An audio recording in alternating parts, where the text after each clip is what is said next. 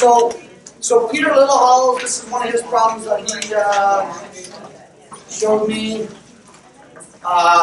3 big ideas: good tasks, random groups, vertical non-permanent surfaces. The thing about vertical non-permanent surfaces is like it really does. He has a paper called The Thinking Classroom, and he has 9 big ideas. I'm really introducing you to 3 of them today. Leveling is one of the other ideas that I just did. But one of the things I only give out 1 pen per group for sure, because if you give out more than 1 pen, they're all going to write. And the other thing is that I like to, one of the things I have to do sometimes early in my courses, if it's your idea, you can't write down. So you have to give the pen to someone else and you have to explain to them, because it just forces a collaboration, because sometimes we get kids who don't want to do it all, and they just do it all and don't say a word to the other 2 kids. So that forces it a little bit. But I'll be honest with you, once you get the collaborative environment in your class, it starts to not be an issue. 3 types of questions. Questions that stop thinking, continue thinking, or because you're in proximity. And only answer the middle ones. When a kid says, oh, is this right? Don't say yes, right? They're done, they're stopped. Sorry, I'm confused when you keep saying level. Yeah, so I leveled the class. I did some instruction there at the end about so you brought everyone up to speed. What your first move was, but okay. I leveled to the bottom. Gotcha. Don't level above the bottom. Okay. The highest you're going to talk about is where the weakest kids are. So how would you answer the criticism, potentially, that you're teaching to the... I'm not. The other kids are all doing all that stuff above that. I'm just not going to level them. I've had my personal conversations with them in their work. But when I talk to the entire class, I'm not going to talk above anything. So the work is rich work that addresses the needs of all. But the explanations, the large group explanations, which are very, very limited. It's student-centered, not teacher-centered. Yeah. Sorry, I'm not familiar with defronting. Defronting your room is not having a front of the room. Okay. I'll show you. Here's my classroom. Okay. Right. It's whiteboards all the way around. 10 pods of 3. Do you like 3 starter 4s? Yeah, 3s or 2s. I find with 4s they pair off. Yeah. Or they don't include someone. Okay. That's just personal preference, and lots of people like 4. It's 2 or 3 for me. And then I'll just quickly talk about this diagram. So, if you're familiar with flow, I don't remember the book flow. I don't remember the guy's name who wrote it, but that's it. So this balance between skills and challenge. And when Peter showed me this, I was like, and then I went and bought the book and read it, because it's like, this is what you want. You want your kids in this sweet spot for the whole 75 minutes. And there's 2 things that can happen. Their skills can be too good for the task, so they get bored, or the challenge is too much. So you got choices. So if let's say it goes over here, their skills are too good. What are you going to do as a teacher? Yeah, sure, increase the challenge, right? Or you've got to decrease their skill. So how could you decrease their skill? We could take a really strong group with a really weak group and stick them together for a bit. I could steal their best member and put them somewhere else and trade something. I could join the group and play dumb. I could walk by and look at it and go, and walk away and introduce some doubt. Introduce some doubt to get them back on task, right? Like whatever it takes to get them in flow, so that maybe there's a bigger problem somewhere else. So I just need 3 minutes to get them back on task while I go deal with a kid that's here, because this is a bigger problem. Anxiety is a bigger problem than boredom. So I got to go deal with that group first. This group will just introduce doubt. This group I'll go join their group and give them a hint, right? Increase their skill, and then. So when he explained all that to me, I was like, wow.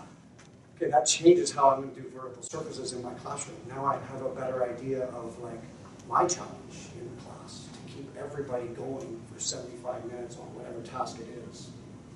And so that's very much what it looks like, and really helpful. And I really like this diagram too. Imagine 7 groups and 3 of them go sideways, and 2 of them get there in a roundabout way, and 2 go there directly. And you think of the 5 practices. We're going to debrief 3 of them, right?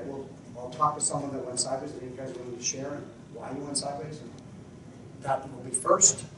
Talk about the roundabout solution and how they got there, and then talk about the one that the group that did it nice efficiently in a direct manner, and then like what is that? That's what I used to teach, right? That's what I used to tell them how to do, right?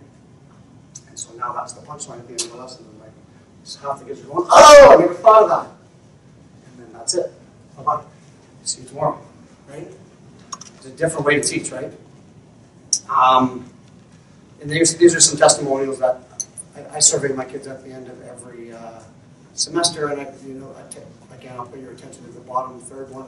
I like that I got to know everyone. And this is all from one kid. Like this is just from one. Wow. Yeah, pretty powerful stuff about what they liked about it. They really didn't like not having notes, especially in MHF 4U. So and I talked to Peter about this, and he said, "Well, give them 7 or 10 minutes to have a reflective journal. Like, so it's not notes anymore, but it's like, oh, what I learned today. Today we learned about blah blah blah blah blah blah blah blah blah blah blah, and that's okay. Like at least they're reflecting on their learning for the day. And then I'm going to make this is my last slide, and then I'll let you go over a little overtime. So this resonates with me, right? I was teaching for 17 years, and I can remember the moment where I was like writing it on the board, a vector lesson on a Friday afternoon, and they're all in rows copying notes, and it's like coming out of my mouth, and it's going on the board, and I'm not even in the room, right? Like I'm in my car, driving to my cottage, and I can't even imagine what it was like for them. And I was like, okay, I got to find a different job in education. I can't keep doing this because this is dead. And it was either find a new job or make things completely different, and I decided to just turn things on its head, and I just made a massive flip to do things differently and stop making it about me. And I rejuvenated my career, and I'll be able to stay in the classroom now till the end of my career because of this. Because people, and I get that not everybody can do that, but I encourage you to change 10% a year, do 10% differently, and hopefully you don't get pulled back down. Because this is what happened to me. I would change something, and I just get back into my old self. Right? So by changing it on its head, even if I start going back a little bit differently at the end, it's still going to be different. Right? So I encourage you to jump off the cliff, and even if you just pick one course and do it completely differently and have a little fun with it. 2P was a great course for me to do that. Yeah. You all know why. And I've had a lot of success in that course. I just want to throw in, just as a teacher testimonial as well, I've done this each day. 2 years ago, I was perhaps in many of your shoes. I don't know how many people are vertical in the classroom, but I saw Al and I was completely inspired. I was like, oh my gosh, I can do this. And so my classroom is totally different now. I have teams everywhere. I've got every surface is vertical, either chalkboard or large 4-foot by 8-foot whiteboards. It's completely changed my practice. I'm a completely different teacher. I am having so much fun in my classroom. I'm completely reinvigorated as well, same as how Al felt. And my students are having so much fun. You hear comments all the time, oh my gosh, this is the fastest class of the day. Math is my favorite class this year. Like all kinds of crazy comments like that from students all the time. We have a great time every day, and I'm telling you, I'm so glad that I just decided to take the risk and just go and do it. And now we've got them in 5 of our math classrooms are now completely vertical all the way around all 4 surfaces. And it's been a huge shift, and it's been fantastic. So it is doable, I guess, is the best way to... Please fill out the exit cards. This is my principal's favorite saying. If not now, then when?